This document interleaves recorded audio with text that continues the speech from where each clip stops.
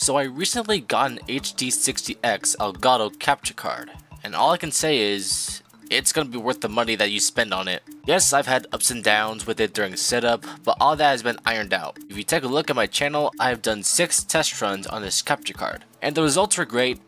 Behind the scenes though, it wasn't pleasant when I first got it. So here's how I did the setup when I first got the HD60X. I have a laptop with one HDMI port, and I have a monitor with one HDMI port. So this is obviously an issue if I wanted to play on the monitor, because I need to use the HDMI port on the laptop for the capture card.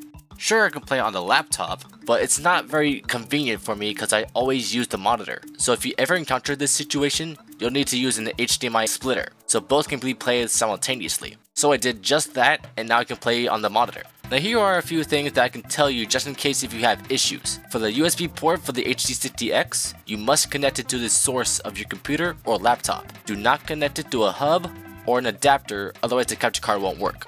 I've also dealt with encoder issues during recording. Just change it to the X264 and it should be fine. And I've been dealing with some screen freeze issues during recording, roughly around the 30-minute mark, and it really upset me. So to solve this, if you aren't recording on OBS, try out OBS. That worked for me because most likely whatever recording software you're using, it's most likely not power efficient friendly than OBS. Now when it comes to the capture card that you quote unquote need to use the Elgato software, it's not a requirement. If you are using a recording software and it has a video capture device option, you can just use that. So my little review on the Elgato HD60X, if you want to record or live stream your console games, I'd say get it. It's about $180 USD on Amazon, but I got it on sale for $160.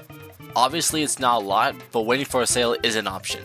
For the quality, it looks identical from what's being played on the console. I don't think you would have any problems with the quality of the capture card. So that's pretty much it. I'm gonna go. Bye.